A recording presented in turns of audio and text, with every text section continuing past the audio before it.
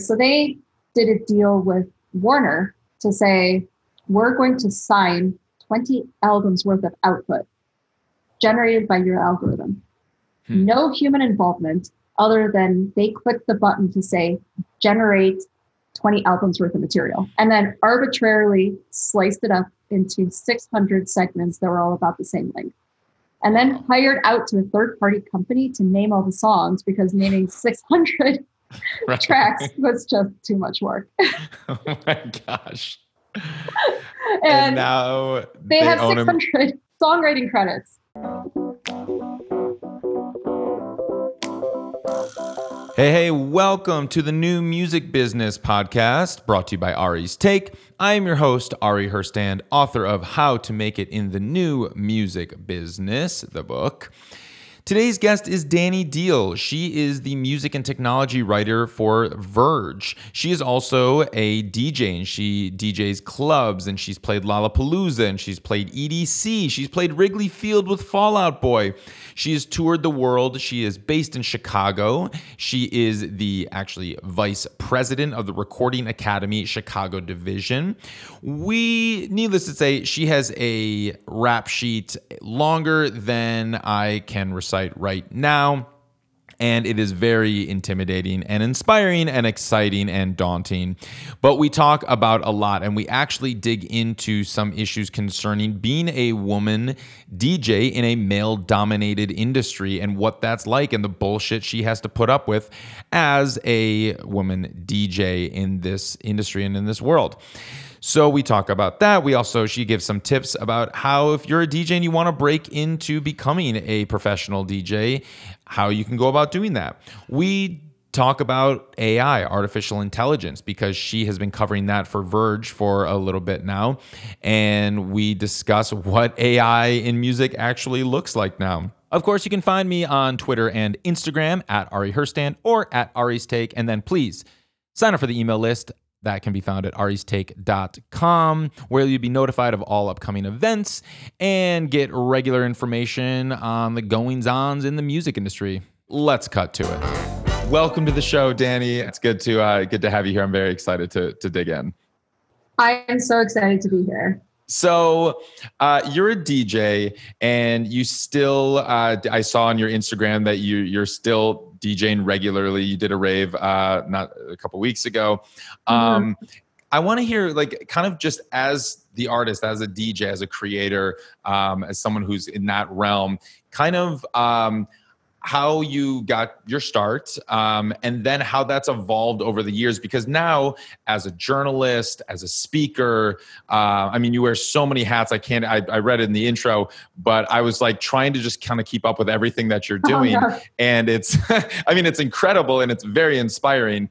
But you still hold on to the art that you do, and you still kind of make space and time to DJ. And I'm curious about kind of just the beginnings of that, but then how it's brought you here, and if it's something that is still really important in your life to kind of stay as that, stay in that world and that scene actively. Oh yeah. Oh, it's important for any number of reasons. One, because we all need a creative outlet so we don't go crazy.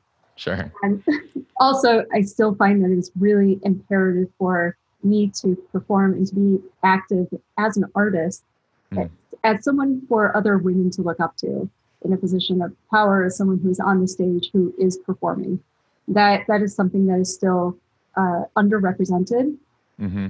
And I was directed to a piece that you did actually a few months ago that didn't touch lightly, very much went into the topic of the discrepancies that happen between genders in the music industry, primarily because we operate in a world that does not have corporate HR, that doesn't have a lot of structure. We're in spaces that are not monitored.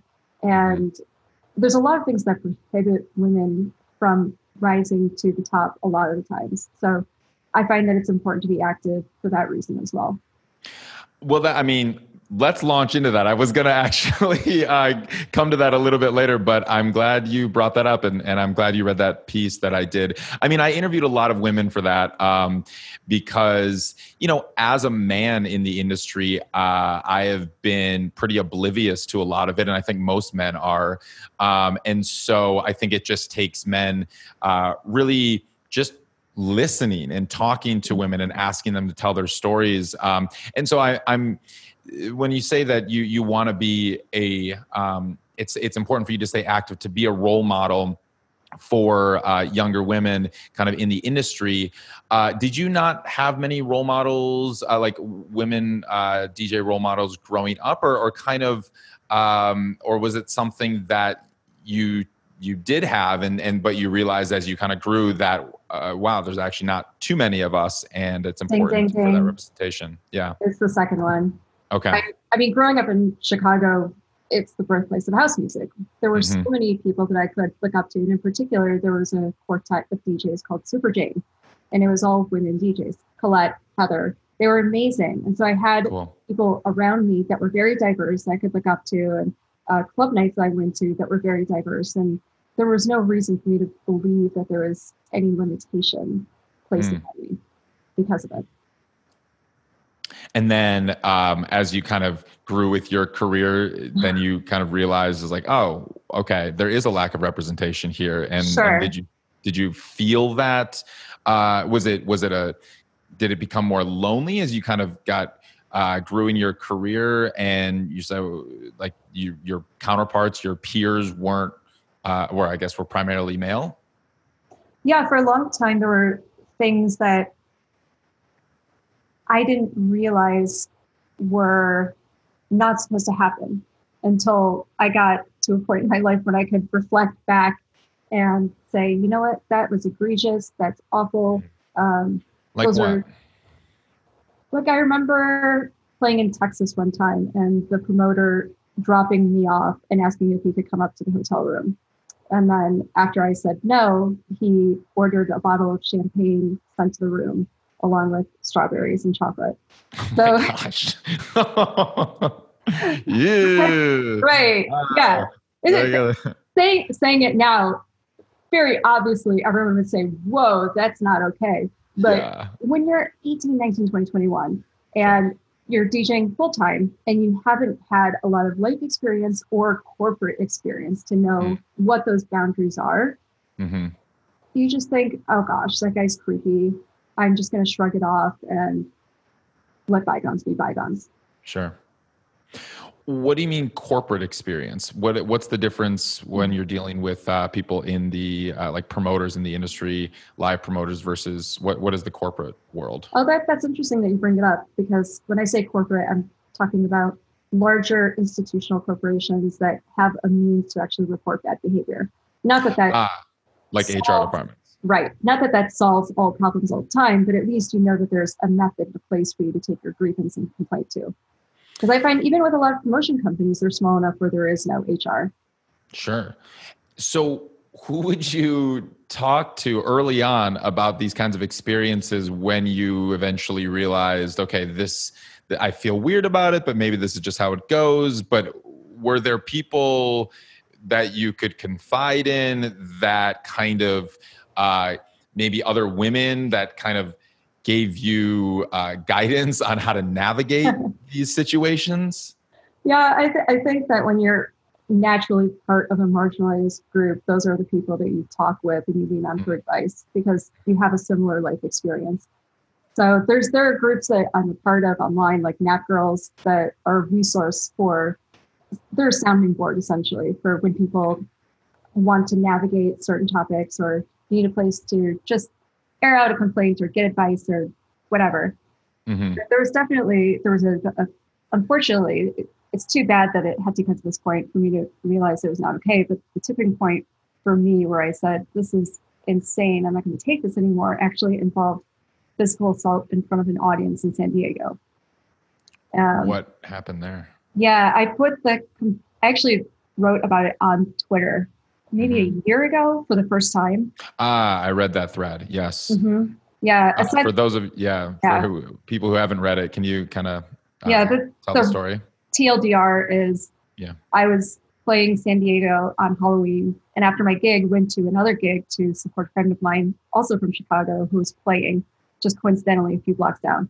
Mm-hmm. So I went to go drop off my backpack in the booth, and he turned around, and instead of giving me a hug, he reached out with both of his hands and groped me in the DJ booth in front of the crowd. And the promoter saw it, the GM saw it, and they all just basically said, "We're very sorry," but nothing was to be done. And that, I mean, I appreciated that you called him out publicly. I mean, it's Tony Arzadon, like you mentioned his name in the thread, and you're, and that, but it's so, I guess it shouldn't be surprising. It's surprising to me, but probably it shouldn't be that more people weren't kind of shocked by that, or that they kind of just tried to downplay it.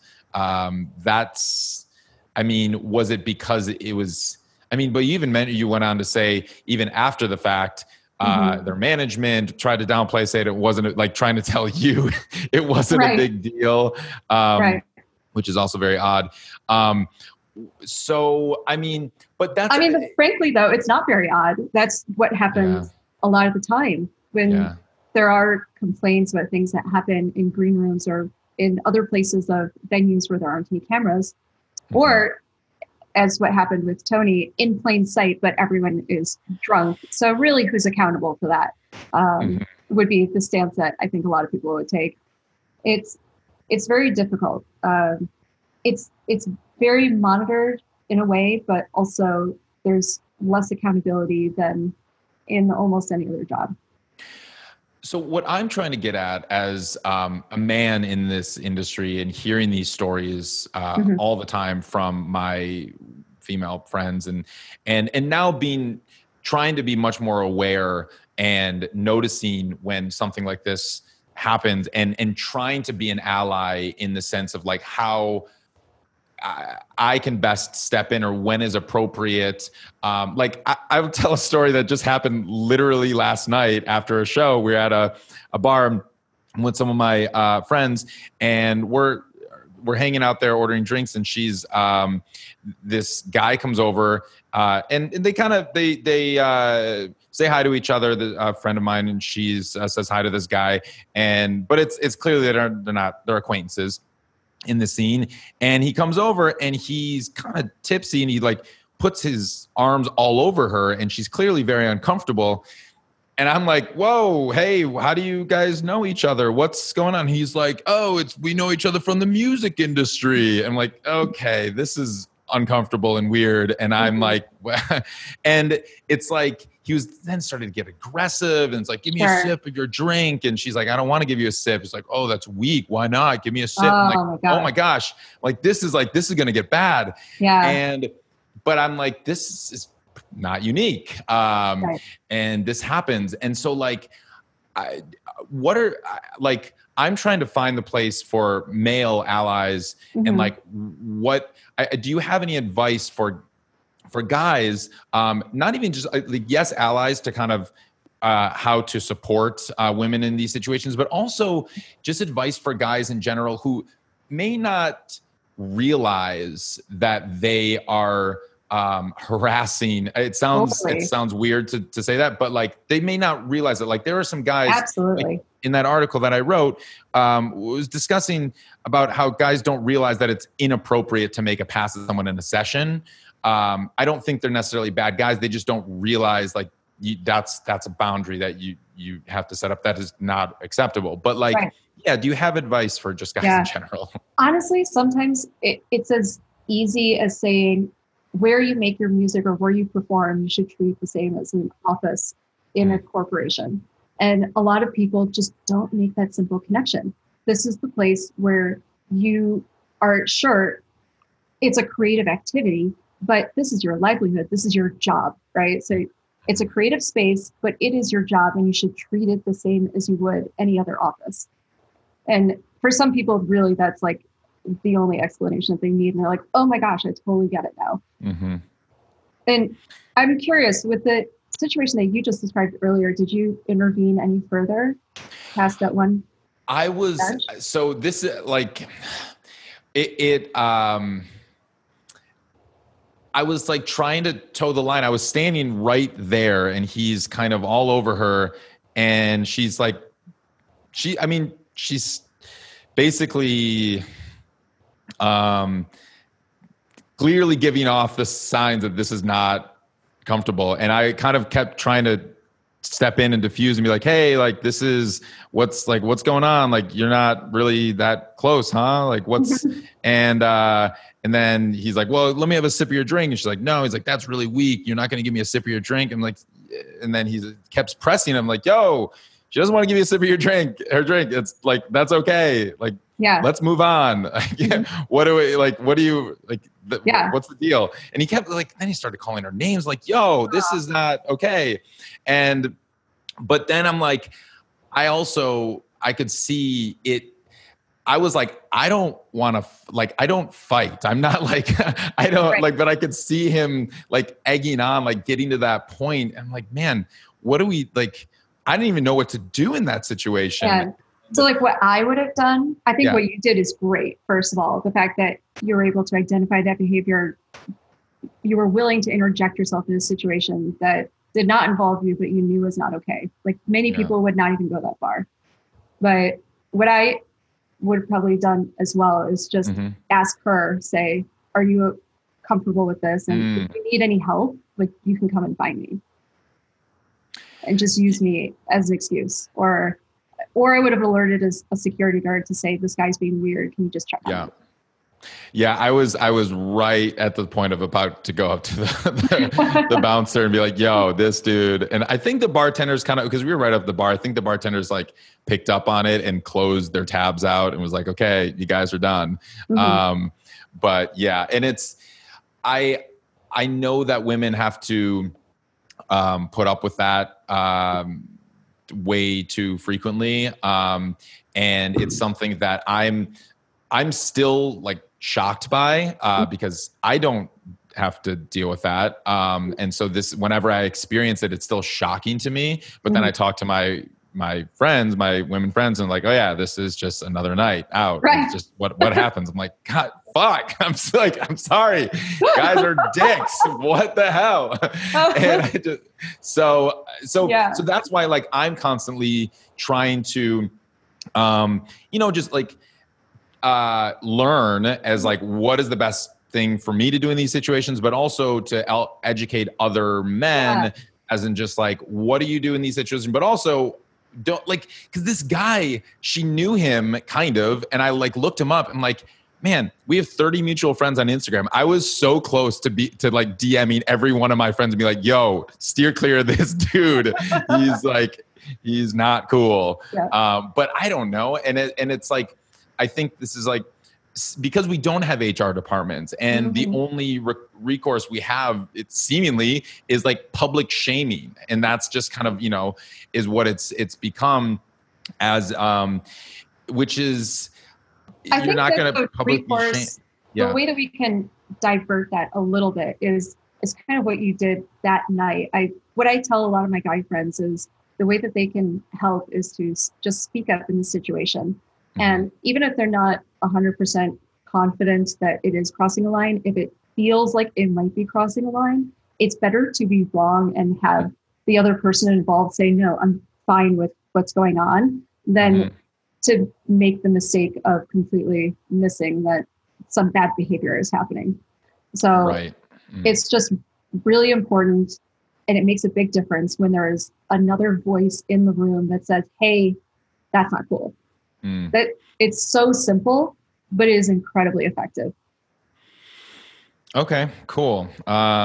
Great. Yeah, that's helpful. I mean, in the nightclub scene, I read your Billboard interview and about that, and I encourage everybody to go read this Billboard interview, where you discuss kind of you said women in nightclubs are product.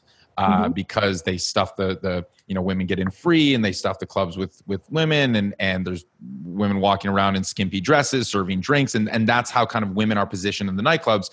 So when you are a DJ, and already the staff and the patrons kind of have that training where they see, oh, this is how we treat women in these environments. Have you noticed that is shifted over the years? Has it gotten better? Is it changing at all? Or do you still see the same things now as we did 10 or 20 years ago? In terms of how clubs are staffed, it's exactly the same. I don't see much variance there. I really wish that there would be, because I would not mind a hot dude go-go dancer every once in a while. But in terms of the division of work, I would say it's relatively the same. And do you feel how you're treated as the DJ, has that shifted at all? Or? That has shifted, yes. Okay. I think, especially now, maybe my position is a little bit different because I am more of a public figure. But I definitely have noticed there being a tangible shift in the way I am treated personally, wherever it is that I'm performing. Actually, oh my gosh, no, that's not true. I just had an interaction 3 weeks ago and then my brain shelved it. That's crazy. Oh gosh. What happened? I was playing a gig, and I don't really want to say where, just out of courtesy of the fact that I am currently in conversation with the people that were throwing the event. Sure. But I wanted to get a photo on the stage because there were these great LED screens, and it was going to pop with the outfit I had on. So after my performance, and once they cleared everything off, I asked the front of house group if anything else was scheduled. They said no. So I was like, great, I'm going to go up and take the photo. And as I went up, a celebrity came out on stage, and I did not know that was going to happen because I was already given clearance from front of house, and they were doing a meet and greet. So I just dropped my bag and thought, cool, I'll just wait this out until they complete their thing, and then I'll go up and take the photo. And very immediately, the show producer, who was also somebody that was on the email chain while I was being booked, had phone conversations with me, was the person I checked in with every morning, ran up to me, said, "You're not allowed to be here. This is private. You need to go," and grabbed me by both of my elbows, flung me around, and shoved me away from the stage. Holy shit. Yeah, it was crazy. Without any conversation, nothing. It went from, it was 0 to 100 real quick. And it just did not need to be that way. He could have just said, "Could you wait in the back? We're doing a meet and greet. And I'll know when the stage is available." That's it. That's literally all that had to happen. But instead, it escalated, and he physically touched me and shoved me away from the stage. Wow. This was the promoter or the security? Promoter. The promoter. Wow. That's so, I mean, what do you do in that situation when that happens? It was so strange because I remember afterward really being disappointed in myself, because I stand for equal rights and for people being able to say their piece in the moment and not be held accountable for things that might rock the boat if it's the right thing to say. And I was so shocked that had happened. I just walked away and I just let it be, because then very immediately this person was in discussions with other people that were helming the event who were also of equal importance. And I just didn't want to appear problematic. And so I thought, well, I'll just write an email later, which I did. Yeah. I mean, did anybody acknowledge that that was wrong, and did they apologize? Yeah, I had a friend who just happened to be there, did not know that I was going to be performing. I did not know they were going to be there, and they witnessed it, and they said that it took pretty much every fiber in their being to not say anything. But it was a guy friend of mine, and also for him, he was very shocked, and he was like, "Wow, this is, for me, the first glimpse I've had into perhaps what you deal with, because I think that if you were a dude, that probably wouldn't have happened." Right. And he felt that it was very egregious as well. Now, when I emailed the company, the other person who I'd been dealing with said he was very sorry for the behavior and he would get to the bottom of it. And I haven't discussed the matter since. So I haven't gotten a formal apology from the person that actually did that. Sure. Man, how often are you DJing these days? It's probably every few weeks. Okay. I'm lucky enough to be in the position where I don't really have to seek work out. So I just bet what comes my way and make a determination as to what is worth my time and Sure. high profile enough, I guess. And Yeah. so I'm very lucky in that way, because for many years it was a total grind to try and find gigs every single week that play for a few $100s a piece, Mhm. and probably they were multi-hour, right? Yeah. Yeah. It's a very different world now, and I definitely don't take it for granted. So for younger DJs, producers who are looking to kind of break into the live club world, the scene, to get hired, who are just kind of starting off, what advice can you offer them to break into that scene, maybe in their local markets or elsewhere? I mean, honestly, I think you'll probably agree with me, and I'll see you nod your head in a second. But first and foremost, the answer is networking, Okay. right? Especially if you're talking about a local level, trying to get those residency gigs, it's very, very tough. There's a lot of people that are competing for that opening slot or that closing slot. And oftentimes there's just a bank of people that the promoter will just use over and over again because they're reliable. They know the format, they know the night, they know the club, they know Mm-hmm. what's going to work, how to set up for the headliner, etc.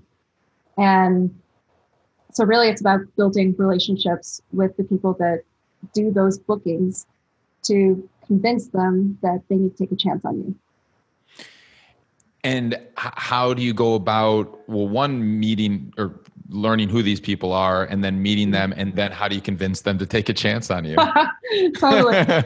Absolutely. That is the gold star question, right? Uh-huh. But I think part of it is obviously knowing people that are in the same line of work as you, right? So if you have friends that are DJs that have those opening slots, and you trust them to make an introduction, or you say, hey, if I go out and see you, would you be willing to introduce me to the talent buyer or to the GM? And then you just have a casual conversation, and just make sure that you keep up with them, show face. The more times somebody sees you, the more they know that you're actually interested in getting that opportunity. And, sometimes I would be friends with the artist that was headlining, and I would just ask the artist if they would put in the request to have me as support. And that worked as well. Nice. Yeah. So in the DJ world, how do you, because it's so much about the live experience, is there a digital calling card that you basically could send a promoter, or even just to new friends or others in the scene, to kind of show what you can do? I mean, would that just be kind of a link to your, like a SoundCloud, like 30-minute kind of set, remix, something like that? Or what does that look like? Yeah. I mean, yeah, it would be SoundCloud, it'd be Mixcloud. A lot of people are going to Mixcloud now. Okay. Mixcloud. Yeah. SoundCloud, it depends on whether your stuff's going to get flagged by the algorithm. It's still, Right. it's not entirely friendly for DJ mixes. They have their partnership with Dubset, and Dubset, bless their hearts, they're doing an amazing job on trying to bridge that gap with gray area material, but it's still not perfect. I do believe that Apple Music also supports DJ mixes through Dubset now. But Right. Yeah. Dubset is striking these partnerships. Yeah. I don't know if that's open for everyone, or if it's just something they're testing out.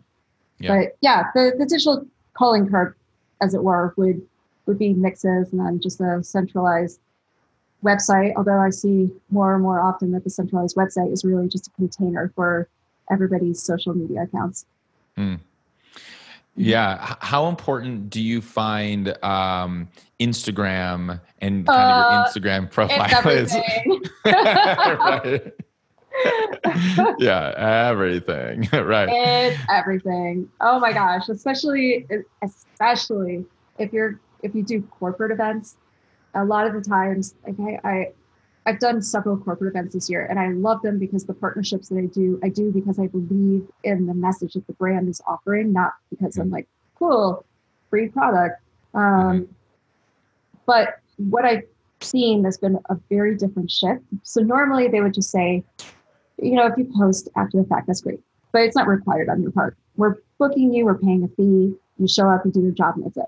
And now there was one gig I did where they sent me an Excel spreadsheet afterward, and I had to fill out all of my metrics for every single story frame that I posted prior to the event, and also all of the metrics for the post on my timeline that advertised the event.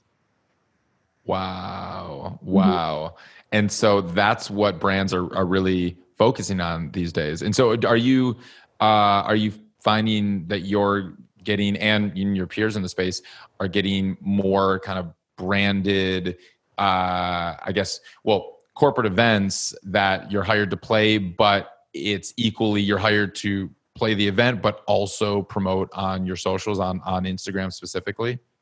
Yeah, the request 100% of the time has been on Instagram.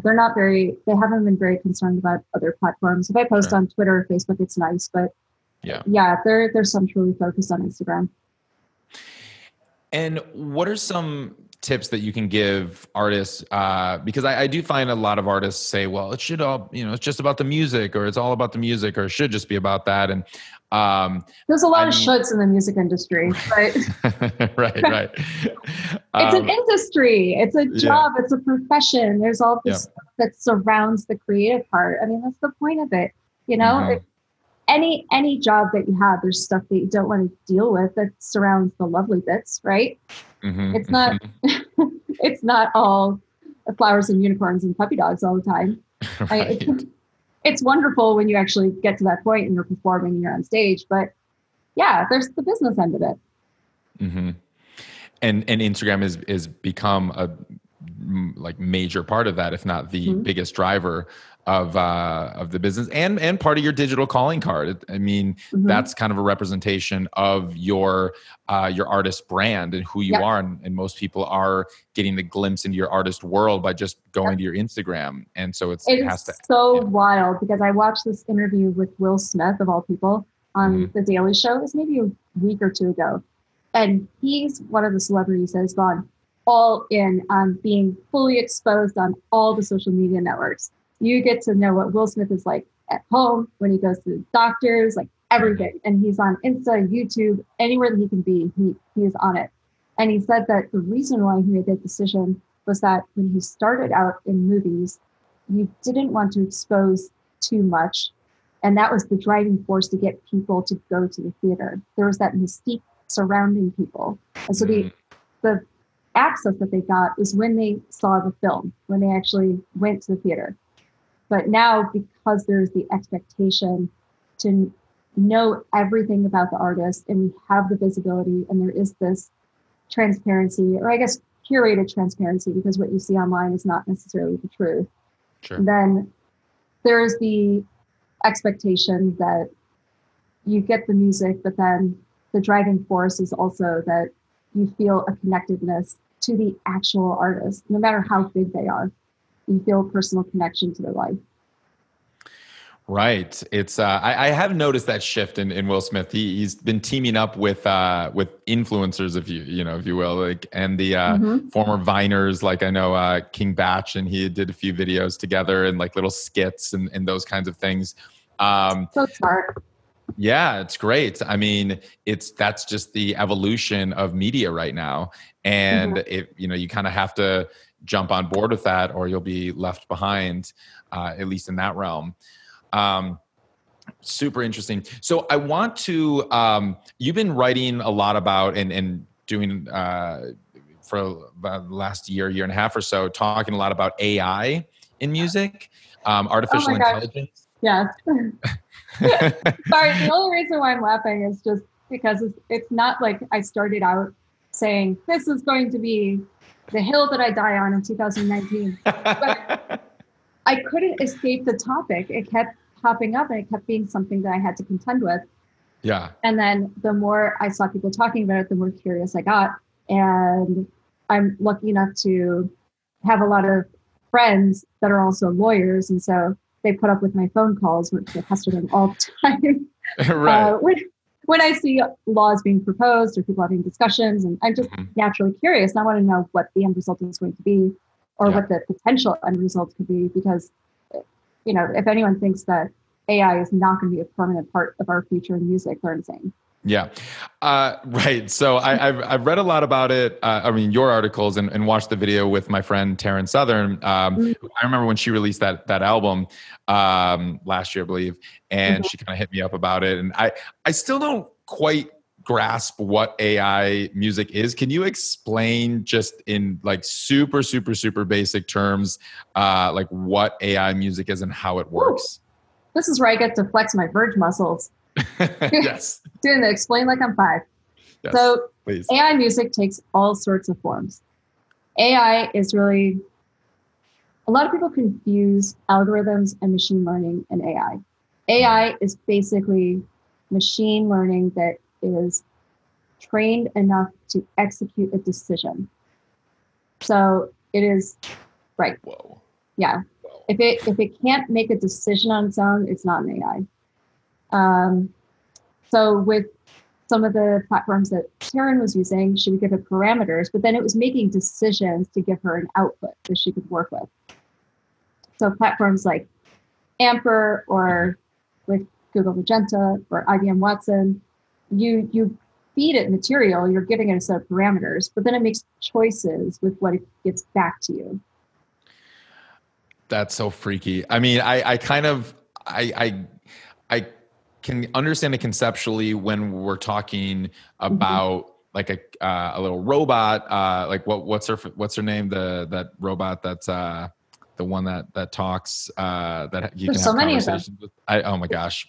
Are there really? Oh no. Yeah, oh gosh. That's what it is. Of course. Oh gosh. Lives in your home that you can have a conversation with.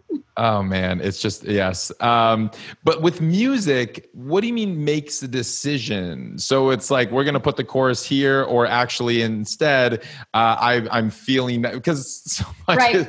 I mean, how does it feel? Right. You're exactly right, because depending on the material that it's fed, that changes the algorithm, the AI over time, right?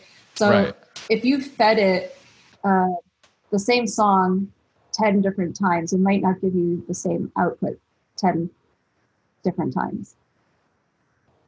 Oh, okay. Because every time you feed it something, you're training it to act a little differently. Every time you tell it, I like something or I don't like something, it's informing the choices that it's going to make for you. And so but it's a very black and white thing to talk about music AI as a thing that spits out a melody. I think that's like a very easy way to think about it, but AI is being used in all aspects of music. Like think about mastering, right? Lander, a lot of people use that. That's AI. You feed it a song and it makes a determination on how to best boost it to make it sound like it's been mastered by a human being. It's not applying the same thing to every single song. It's listening to the input and analyzing it and then making choices. Yeah, totally. And then in terms of how people are using it, like Taryn, but others, and where you think it's going to be used more, I would say, I guess, just more frequently, is it in everything, like everything? So the beat, I mean, creating like even songwriting, like creating melodies. There are apps that do that right lyrics. Now. Yes, there are apps that do that. So what you're saying is all songwriters are going to be replaced in about 10 years. There will be no more songwriters. Okay, look,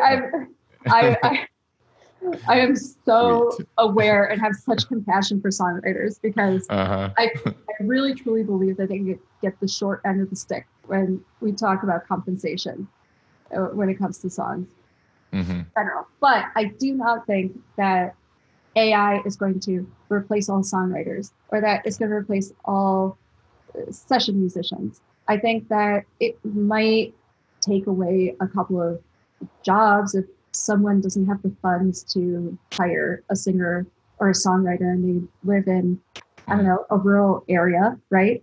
And they're just starting out and don't have access to a studio. And that might be an easier option. But it's not great right now the options that we do have, I do think they're going to rapidly get a lot better. There is an AI vocal that just came out probably today or yesterday that's supposed to be the closest that we have to a human voice. Oh my gosh.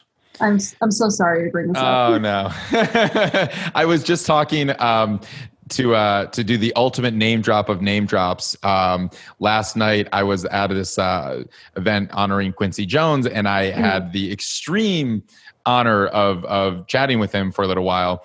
And he said, which now in this conversation right now, it is hitting me in such a different way than it hit me last night when it floored me also. But he said, a song cannot be more or less human than you are.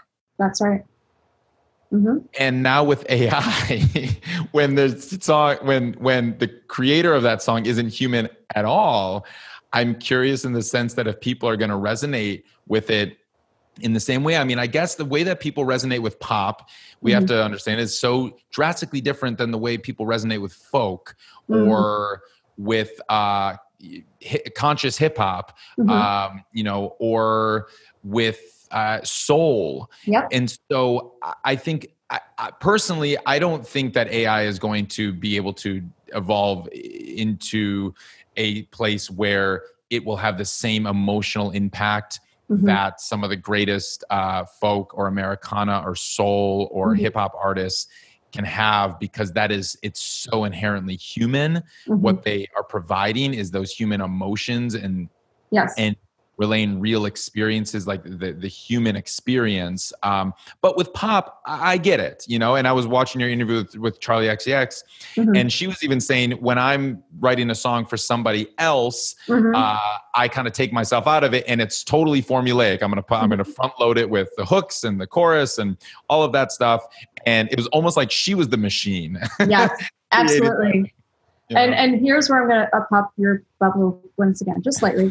But the thing that AI is actually best at replicating, one of the genres is best at is folk music. What? Yes. How so? But folk, no. Google artificial intelligence Irish folk music. Oh gosh.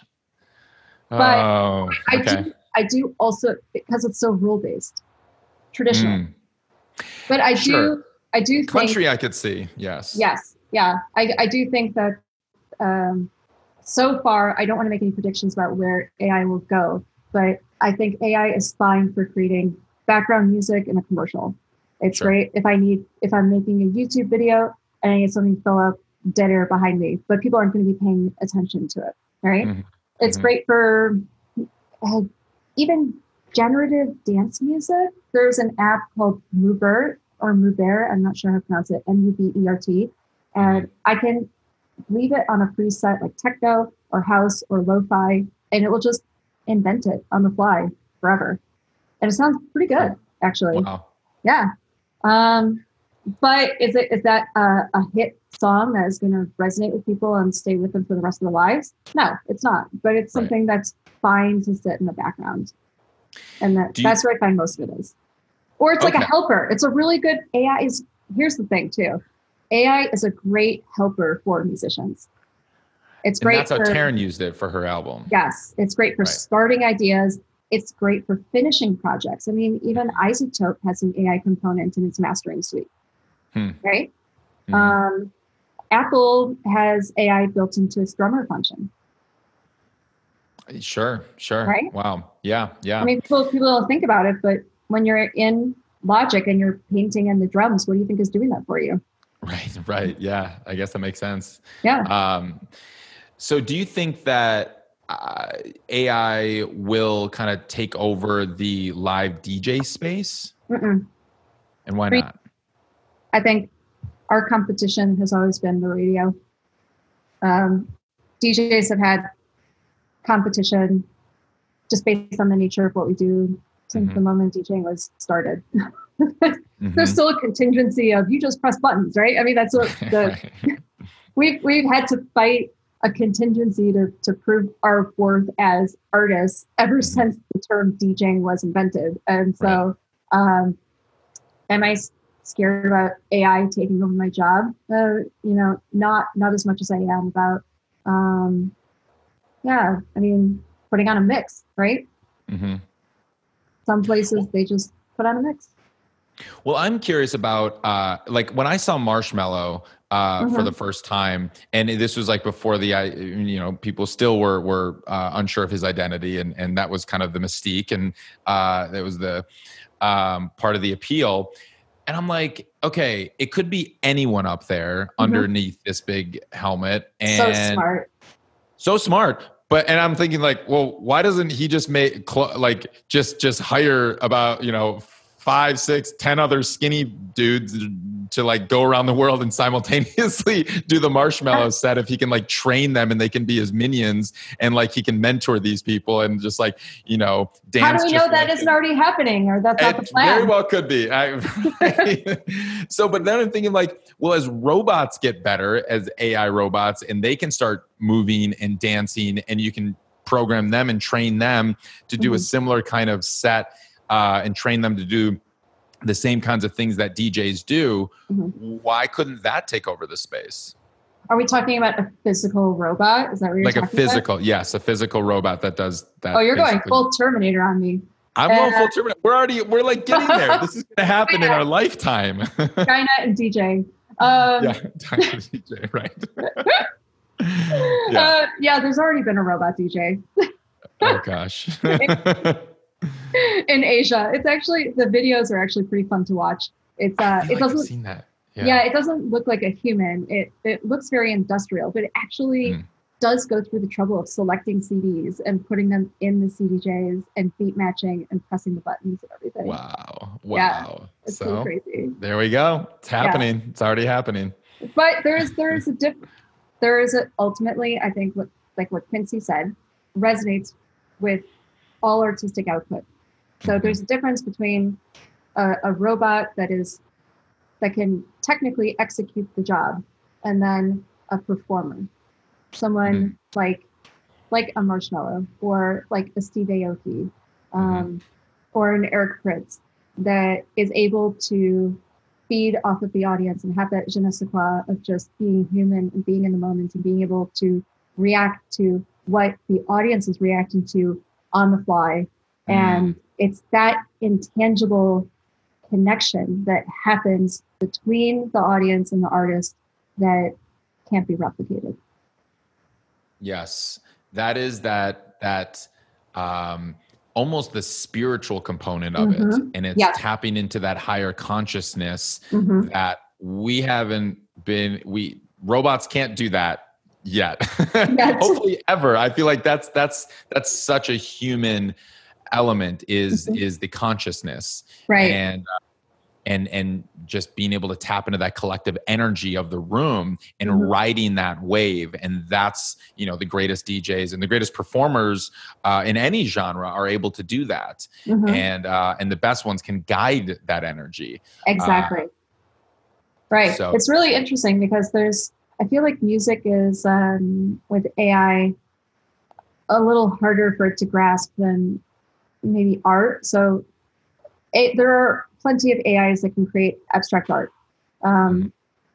Music, it's still learning how to be adequate at, a lot of them at least. They think that the written word is going to be the last bastion for AI to be able to conquer. But art, it's pretty good at visual art. Sometimes there was this one study, well, not really a study, but more of a social experiment where there was a gallery and they put up AI made art and they tested how people reacted to it when they didn't know it was made by a machine versus after they knew it was made by a machine. And people actually, the split, I think beforehand, much more of people, the majority of people that were present felt like they identified with the art or they felt positively toward it. And then that number was halved when they learned that it was made by a machine. So just knowing that it was made by a machine made a massive difference in how people responded to the art.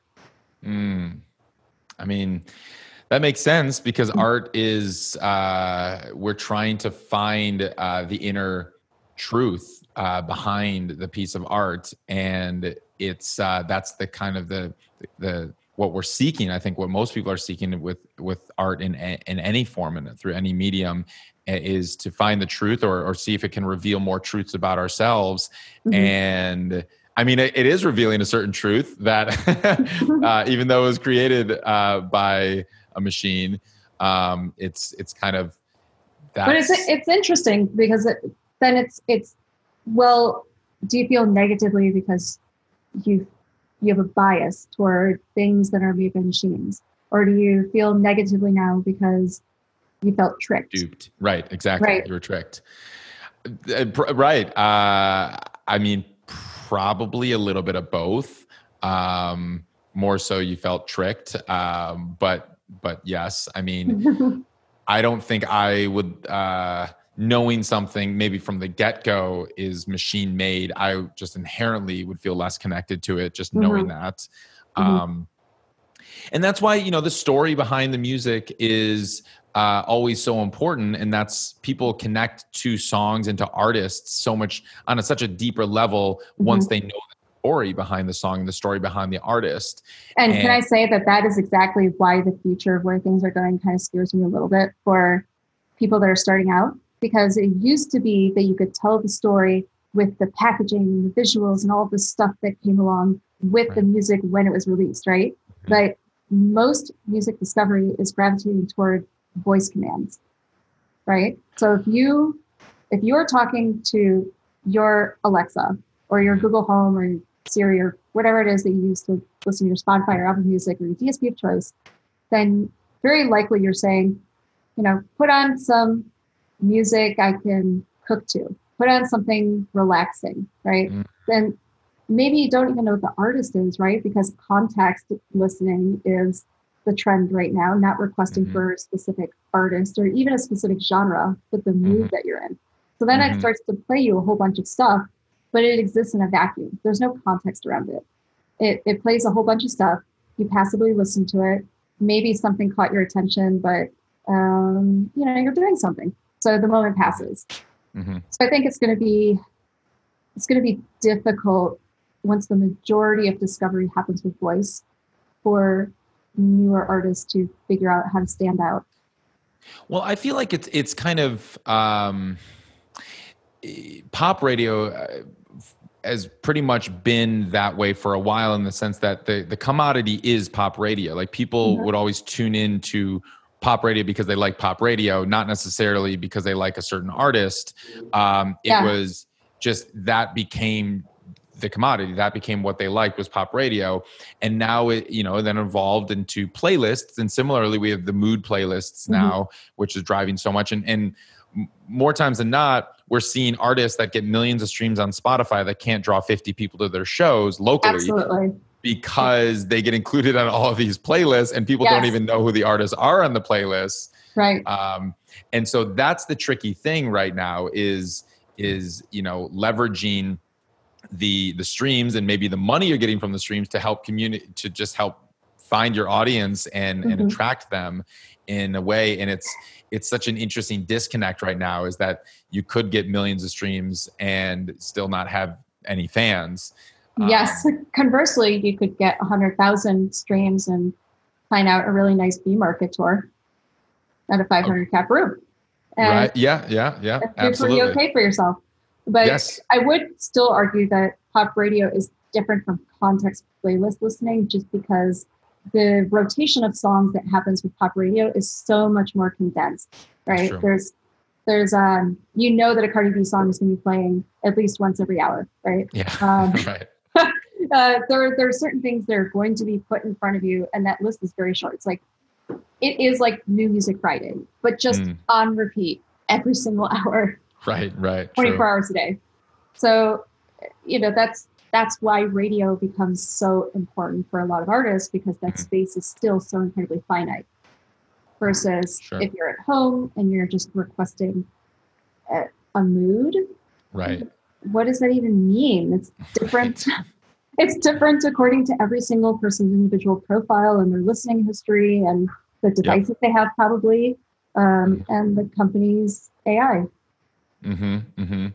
Right. I mean, Pandora kind of was the first to customize, per user, and Spotify is moving in that realm with much more of their algorithmically generated playlists, and kind of taking, fortunately, luckily, taking the power away from the playlist editors, which they've been in the last 5 years have been like the most powerful people in music, the Spotify playlist editors. And so now we're moving towards more customized, individually customized playlists based on that's algorithms. really interesting. So you think that the playlist curators are not a good thing?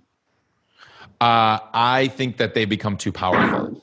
I think that the playlist editors, the curators at Spotify, they became the new radio DJs, and they became way too powerful. And it was kind of like, if you had an in with them, you could skyrocket tomorrow. I saw this through friends. It's like, oh yeah, this one guy at Spotify loves me, and so now I have 50 million streams. And like, is his music that much better than this other artist who doesn't have the in at Spotify? Absolutely not. And then I was also seeing, there's payola that happens with editors, and it's not illegal because it's not radio and it's Spotify. Right. And so you're seeing the editors being flown out to lavish parties and vacations, and you're seeing, just them being treated. And they're the most, for a time, and still for the most part, the most valuable people in music. And so I don't like that, because there's so much. It's just too much power for just a small select group of people. And it's just like with the radio DJs back in the day. And so I actually prefer if we move towards individualized, customized algorithms based on the user's tastes and preferences, because it's almost democratizing just the power and the music overall. And, Spotify got a little queasy with how it was going over the last few years, that their editors, they're not dumb. They knew that their editors were being treated like royalty. And so they kind of put up these walls. And now over the last year, unless you're a major, they've really like put up the blockades with all the distributors, the managers. I mean, it's kind of like, they guard their playlist editors now, like the Queen of England. Like, they're just not allowing the access anymore, because they realize how powerful they got. And I hope they move payola happens on a more micro level with the third-party playlisters.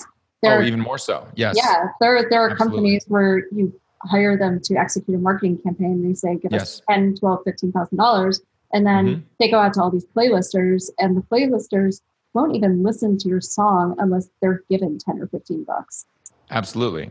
Oh yeah, I did a review on Playlist Push, and I reviewed it from both sides, as an artist submitting music, and then as a curator, because I have a playlist, and then getting paid to listen to this stuff. And it was funny, because initially as an artist submitting, I'm like, oh, this is really interesting, and I got included on all these playlists.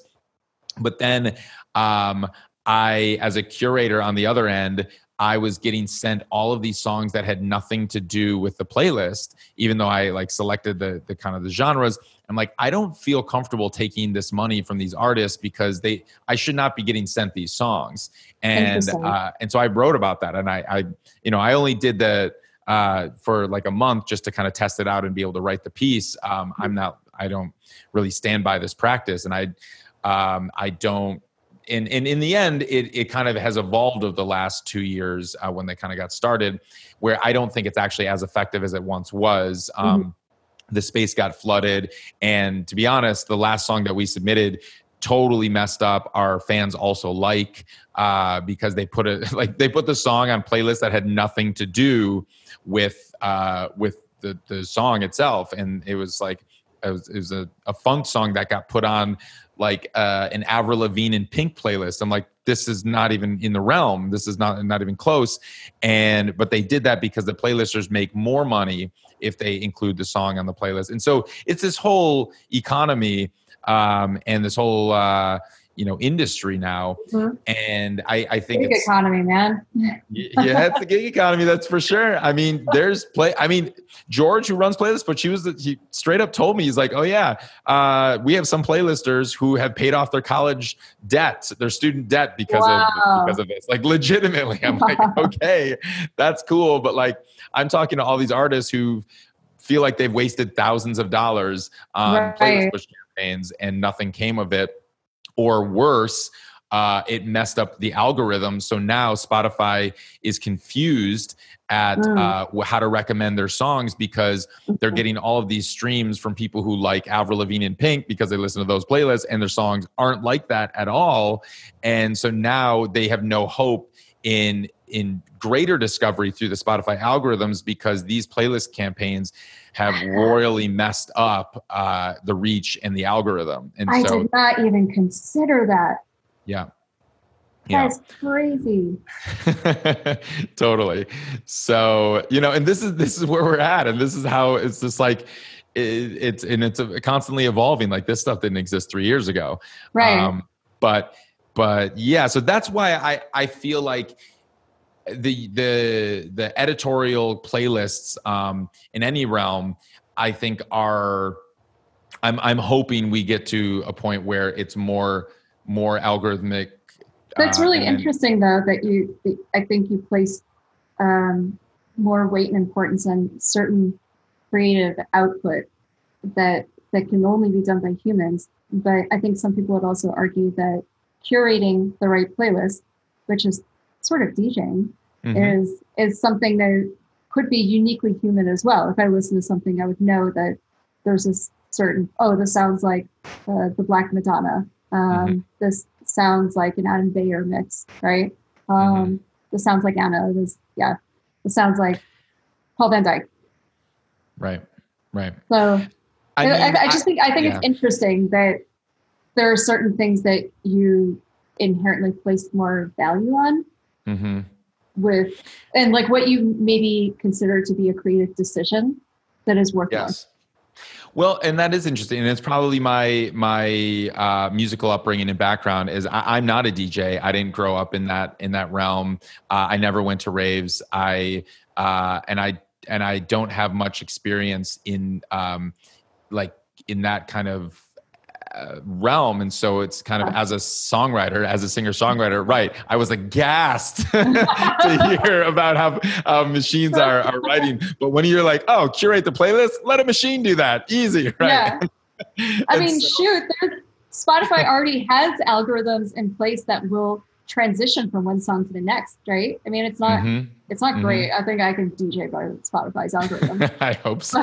But there are some apps like DJ Pro 2, I think, where the system is actually really freaking good at choosing the next song for me and transitioning. And we'll even do fancy stuff like a backspin. Wow. It'll imitate that or like an echo out.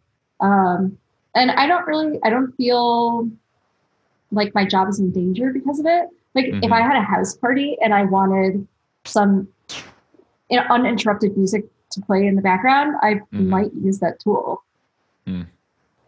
Yeah. Wow. So even as a DJ, that's you wouldn't hire a friend. Yeah. All right. True. No, I want my friends to be partying with me. Of course. Well, let's define the size of the house party. But if I have 10 people over at my house, yes, I would. Right. That'd be awkward to have a DJ in the corner.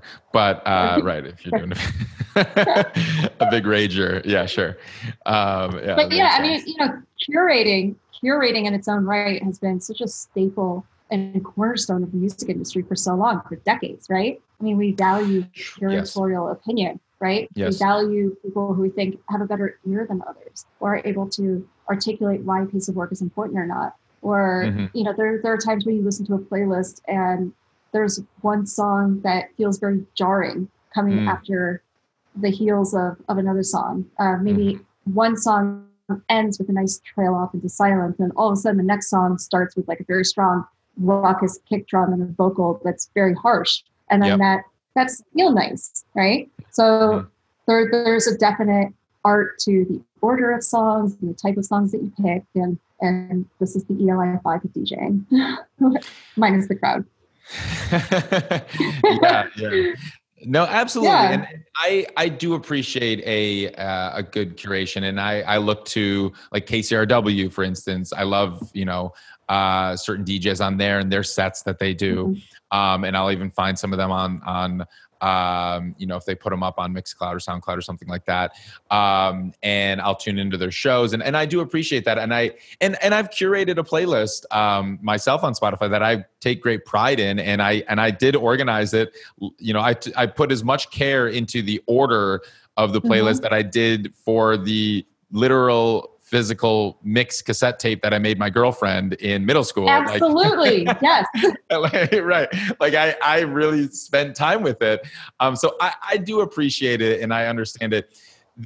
I think where my hesitation is. I think you don't like the idea of there being singular gatekeepers. Yes, that's exactly it. That's it. Yeah. And that's where it completely lies. And I don't like how the industry of it all, the playlisting industry has evolved into the sense where these gatekeepers have become so insanely powerful that it's like they can make or break your career. And the gatekeepers have always had the power to make or break someone's career. It's just, where do the gatekeepers lie? And at least now I will say we have more gatekeepers than ever, which could actually be a positive, because you could be pretty popular on one platform and not necessarily have to break on another platform in order to engender an audience. Totally. Yes. So we have gatekeepers still. However, because there's just so many more of them, it's not so concentrated. It's not like it's not like the K-Rock DJ. It's like you have to get in with them if you're a rock band in, the 90s. And if you don't get in with them, like, you're not going to be successful. Yeah. That makes sense. Yeah. Dig that. So, cool. Yeah. So no, it's fantastic. It's so interesting. I mean, just because, I guess most of the people that I talk to in music are within my realm. So it's very interesting to have a nuanced discussion about values and importance with certain kinds of outputs or work with someone that is in a completely different genre than what I normally operate in. Yeah, ditto. Likewise. For sure. So real quick, you're the Recording Academy Vice President of Chicago. What does that mean? Yes. What does that title do? What does that mean? So, what is that role? Are you a member, Ari? No, I'm not.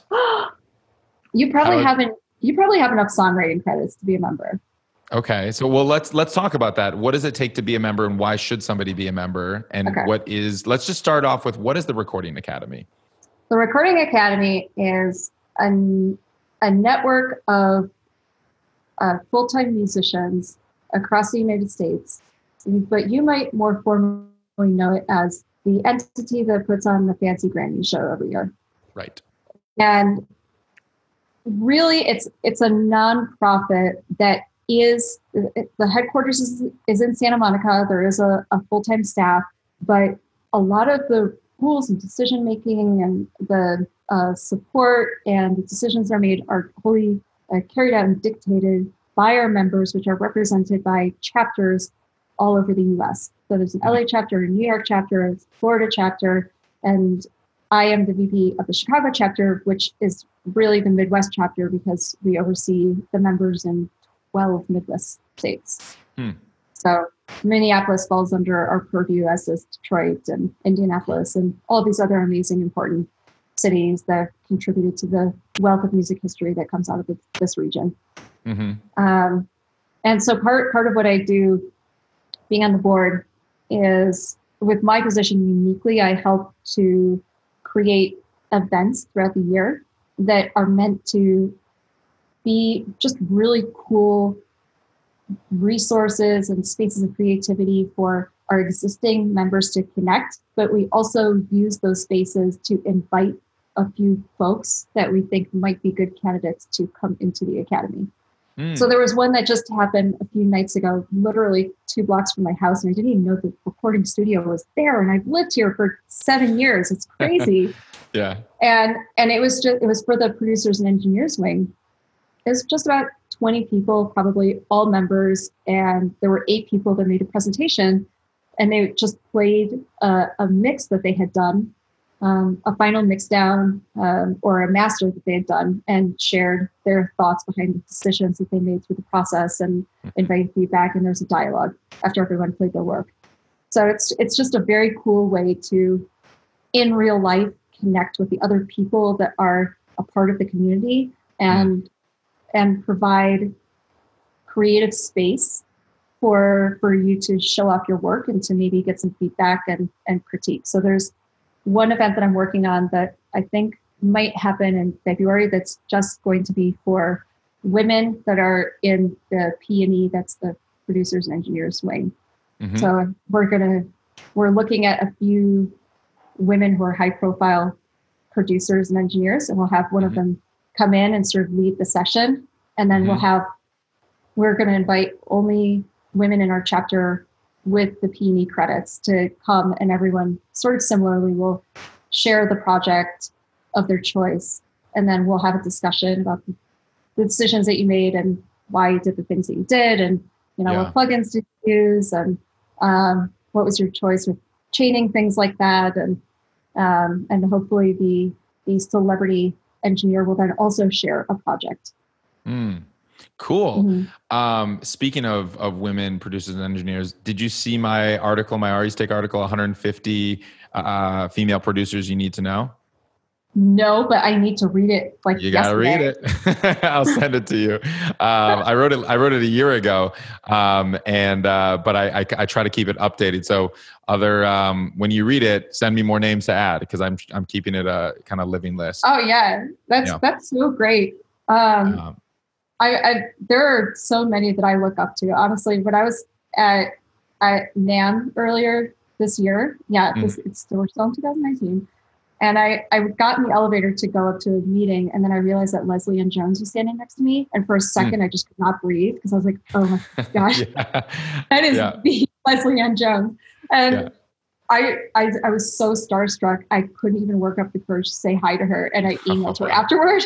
I was like, that's the woman who mixes the Grammy show live. Yeah. Like, a woman at Skywalker. She's amazing. Wow. Yeah. So cool. Amazing. So what does it take for somebody to get into the Recording Academy? So it depends on your credits, first and foremost. And the number of credits varies depending on whether they're digital releases or physical product. And then they also want to look at, are you somebody who has a full-time job, but you have a band on the side and you just thought it would be cool to put out an album? Or is this something that you're very earnestly working at and is your primary passion and is the way that you make money, right? They want career musicians. They don't want the dentist that thought it'd be fun to get together with his buddies and put out an album on the side, right? Right. So they changed the process very recently. And now it used to just be an open enrollment, you would submit and you would eventually get a notification that said whether you got in or not. But now there's a formal application and you need to get references. So you need 2 people to endorse you, and they don't have to be existing Academy members. They can be people of importance that carry weight, right? At labels, or maybe it's a high level manager or somebody that works at a distributor. It really doesn't matter. Just the 2 most important people in your life that are going to vouch for you. And they'll have to fill out a form that says how they know you, how long they've known you, and write a nice little essay about why you'd be an asset as a Recording Academy member. So there's an open enrollment period. I believe that will close in the beginning of March, if I'm not mistaken, but don't hold me to that. And then there's an evaluation period, and then we will welcome the class of 2020 in early summer. And is it just creators, or can industry people get into the Recording Academy as well? Well, so when you say industry people, non-creators, so non-artists, non-musicians, producers, engineers, anyone who creates. If you are not a creator, you can still participate, but you don't have voting rights. There's the ability for you to have maybe what you would call a professional membership, and that will allow you to submit material. And it also allows you to maybe be eligible to participate on some early screening committees, maybe, but that's about as far as it goes. It also allows you to participate in local boards, but only up to a certain position. Okay. So I think the highest that you can be on a local board, if you're not a creator, is secretary. But in order to be VP, president, or trustee, or anything else like that, you've got to fundamentally be a musician. Gotcha. And how many members are there? About 20,000-ish. Wow. Okay. And so when somebody wins a Grammy, that's because the 20,000 members voted for it. That's because a portion of the 20,000 voted. I mean, I can't say that everyone votes. It's sort of like our any election, right? There are 20,000 eligible voters, but yes, it's the result of our voting pool. Voted. Yes. Gotcha. Okay. And so I think a lot of people don't realize how Grammys are even awarded. And so it's the members, and it's mostly, you said, so they have to be musicians because and then the musicians are voting. And I will say something else that's really interesting that a lot of people don't understand is that material that's submitted, the material does not have to be by someone who's a Recording Academy member. Does that make sense? Yeah. So you can still win a Grammy if you're not in the Recording Academy. That's right. It just has to be submitted by someone who has the authority to make that submission. So somebody with a professional membership or is a voting member. Gotcha. That makes sense. Are there thresholds in terms of, you said like credits, but is it does it matter like how many streams you have or how many sales you have, or? No, not at all. Okay. No. Okay. So they're looking at that's the basic numerical threshold is number of releases, but I don't think someone should be penalized because they don't perform as well on Instagram as maybe some of their peers do. But for the Recording Academy, that's fundamentally not the point, right?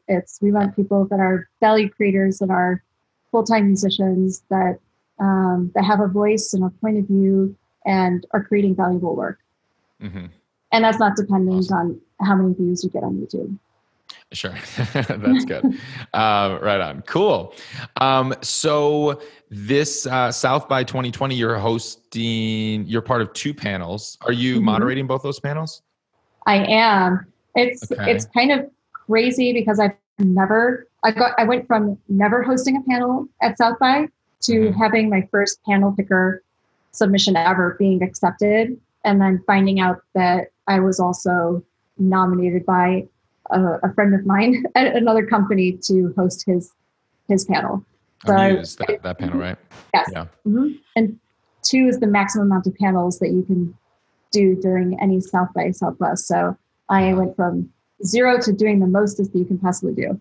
Amazing. But amazing. Yes, it's very exciting. I love Amuse. I love Diego, the founder, and everything that Amuse stands for. For the people that don't know, they are kind of AWOL-esque in that it is a record label, but does not operate like a traditional record label. You could release a single with them.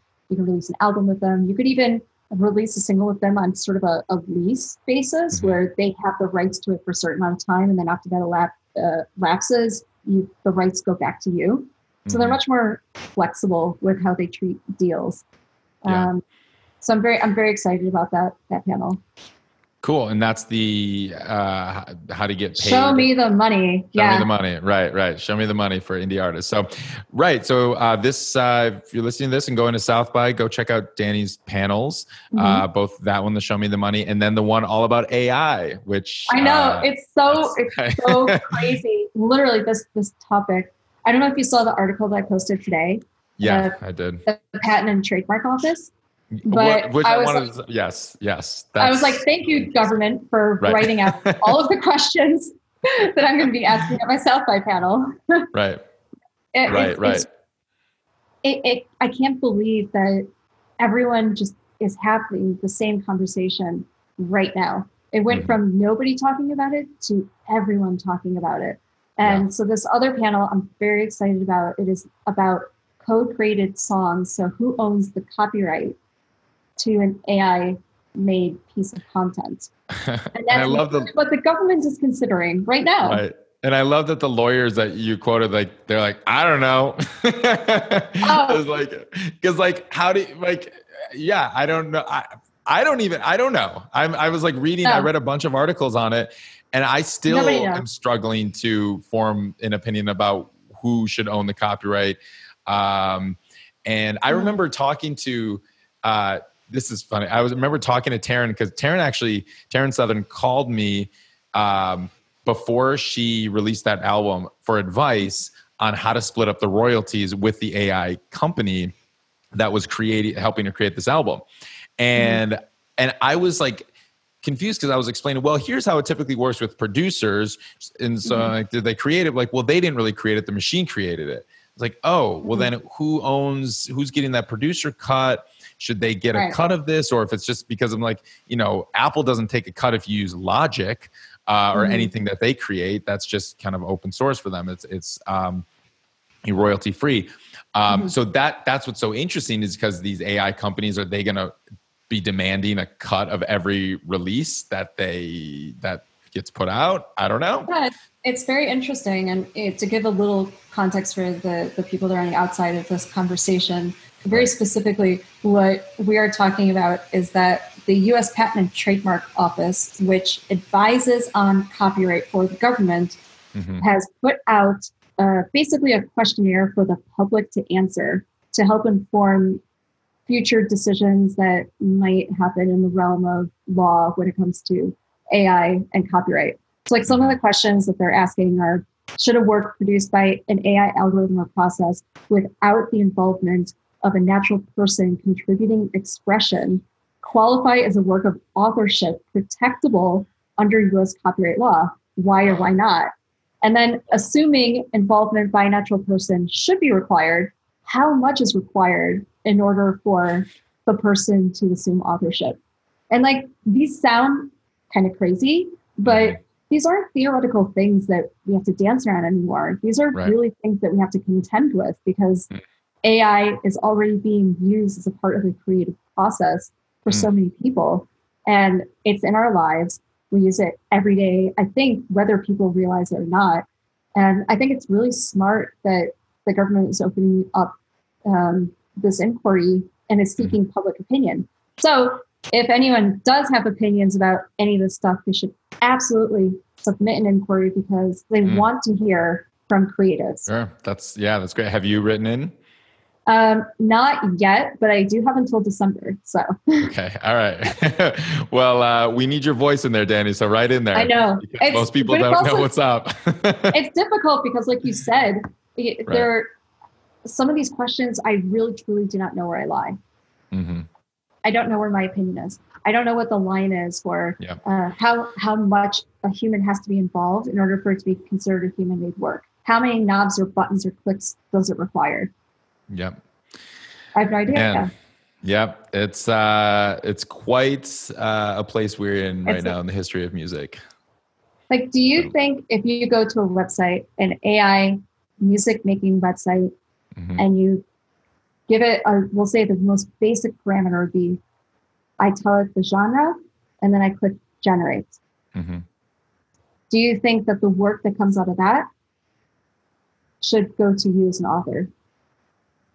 I think I should own that personally. You think you should? I think, I think if I enhance it or create it, because I almost look at that as the software that almost kind of exists right now.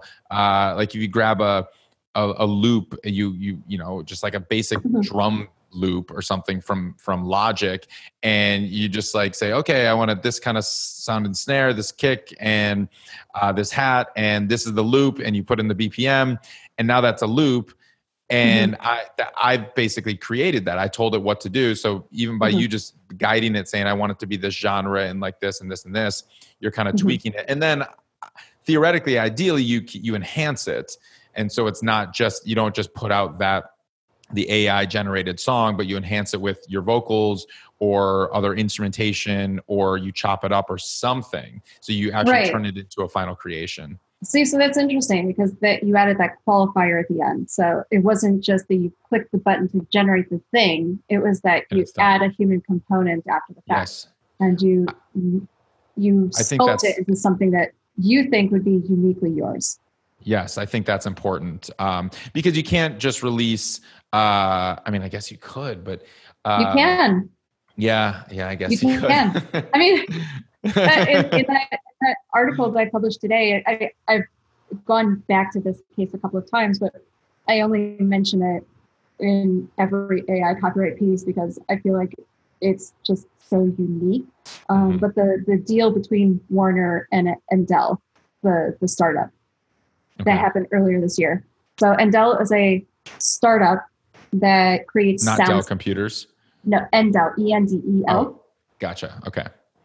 So it's an app that generates soundscapes. So it's not music per se, but it's relaxing stuff that you can put on in the background if you're trying to fall asleep or you want to meditate or you want something in the background while you work. But it's not musical, right? It's like layers of wind and violin strings and pretty stuff, right? But it's not structured. There's no chorus or bridge or breakdown or what have you.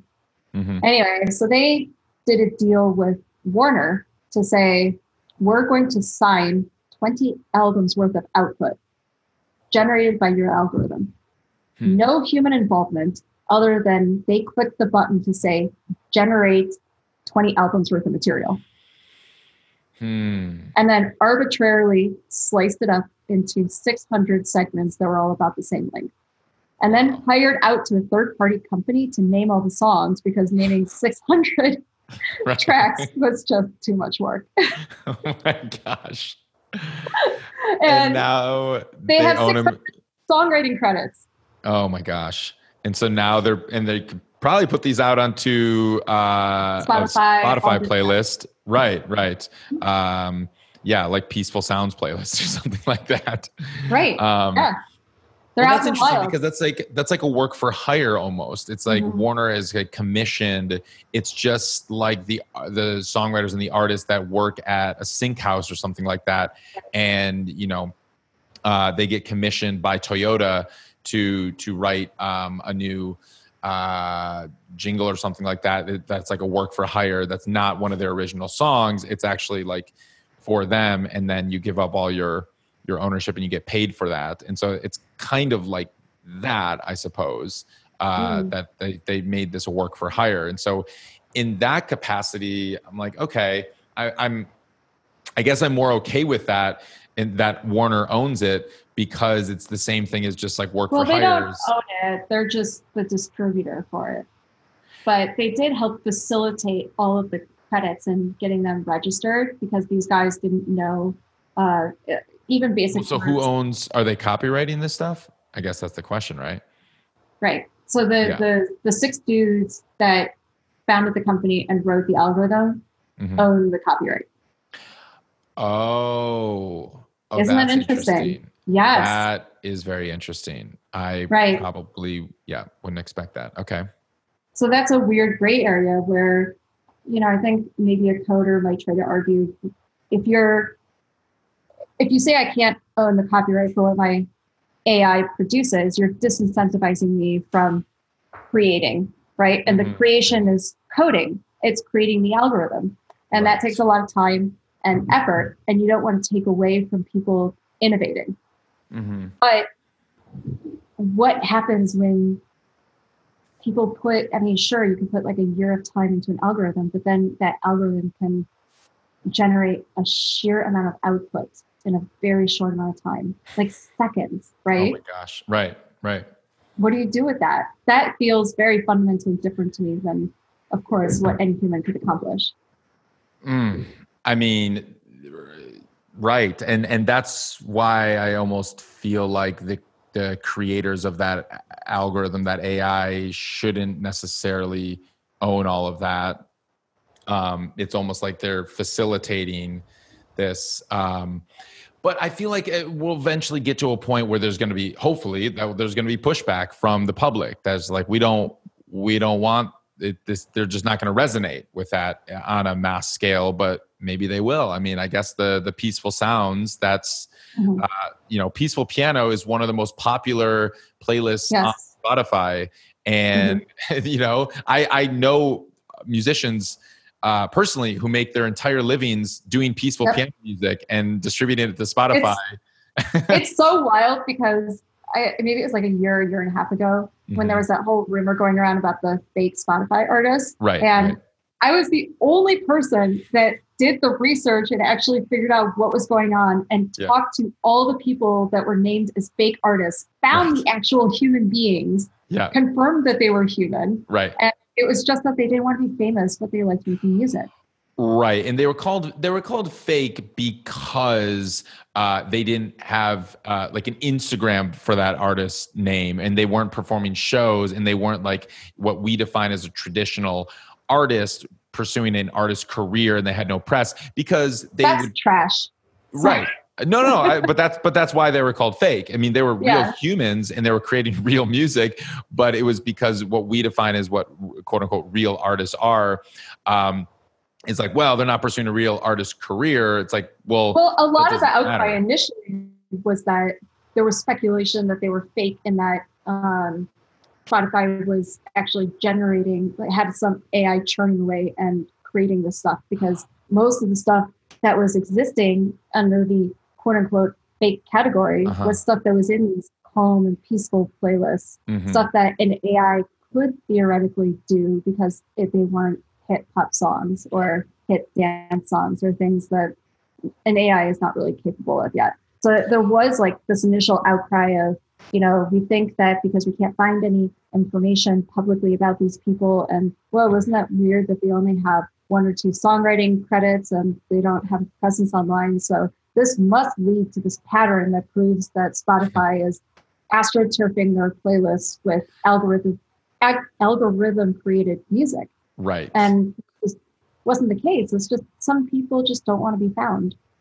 Right. And it came to light that there was like some production houses where they employed these kinds of producers to create these kinds of tracks. And yes, they would assign random artist names to them. And so that's also where like the fake artist title kind of came from, is like they were just randomly assigned artist names, then they weren't necessarily artists pursuing artist careers, and it was production houses. And then there was some conspiracies that feels very gatekeepery, right? Like not pursuing a quote unquote artist career. I don't know.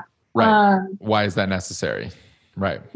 I think there was a lot of jealousy that also went into that. Is like there are these artists that were like, well, why aren't I on a Spotify playlist? Why are these other fake artists, like I'm working my ass off and I'm like playing shows, and like why aren't I on the playlist? But these people they're not real artists, they don't pursue, they're not grinding out in the clubs, like they get to be on playlists, but not me. Right. So I think there was a lot of that as well. But they are grinding away. You just in the don't studio. Hear about it. Yes, right. Exactly. Yeah. So, well, that's interesting. And it is such an interesting topic, and the debate that we are going to continue to have, whether we like it or not, for the next foreseeable future.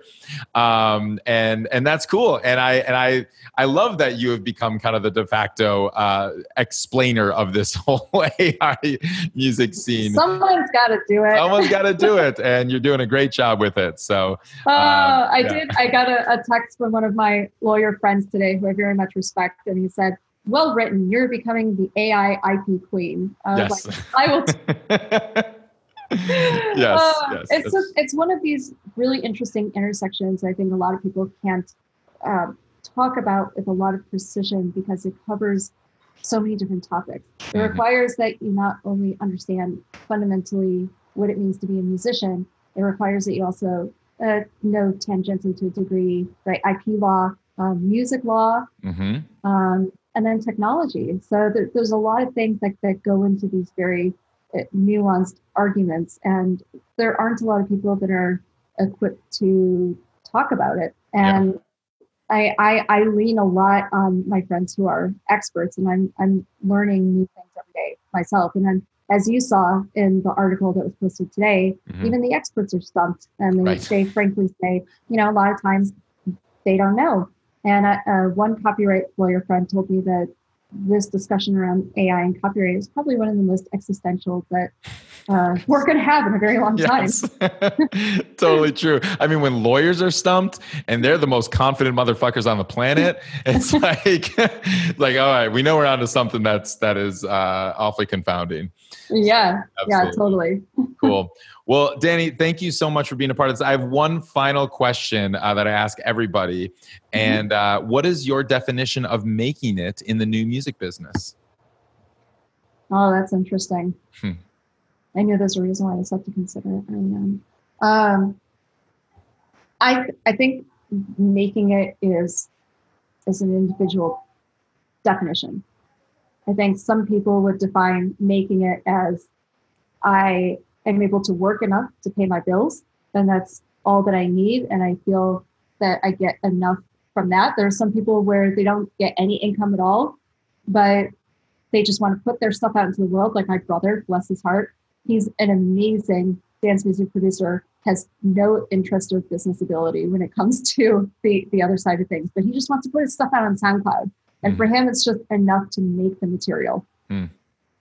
He just wants to be able to have the creative expression. I think making it is a very subjective term that is down to an individual definition. Some people are never satisfied and feel like they've never made it, even when they're on the top of the mountain. Right? Imposter syndrome is a very real thing in our world. Yes. Yes. I don't feel like I've made it, for what it's worth. Isn't that funny? I'm reading your bio beforehand and my jaw is on the floor. I'm like, what hasn't she done? And then here you're saying, I don't feel like I've made it. And I think but that's not surprising to me, just because I'm in a similar boat. And I think many artists who I talk to who are touring theaters are like, I haven't made it. I'm not playing arenas. I'm like, oh my gosh. Right. You keep raising the bar. Yes. Right? Yes. And I think part of that is almost fundamentally necessary, because the moment that you become content with where you are, then that stops. Yep. And if you are content with that and that's where you want to be, that is absolutely fine. But I think a lot of people that operate in creative fields, it is never enough. There's a piece of our brain that wants to feel validated by getting bigger and bigger opportunities, and we feed off of public response. And it's not enough to make it for ourselves a lot of the times. So I'm like, I played Wrigley Field last year with Fall Out Boy, but is that enough? I don't know. Right. Yeah. The next question is what is enough? What is enough? That's the next existential conversation for another time. Do you feel like we've made it? No. Yeah. I mean, no. I define it similarly, though. It's very personal, and I find I feel that I feel like I am making it, and that I feel like making it is making a living, supporting the kind of lifestyle that I want to have, doing what I love. So in that respect, I do feel that I have made it in that realm. But that's a really interesting distinction, though, because that tense change actually changes a lot. When you say I've made it, that feels more like peaking, right? Like there's nowhere else for you to go. But when you say I'm making it happen, it feels very active and more fluid to me. Yes. Yeah. Yes, absolutely. I like that. Cool. Okay, so I'm making it too. Yes, damn right. Cool. Dope. All right. Well, Dani, thank you so much for being a part of this. This is a really fascinating conversation, and we'll talk soon.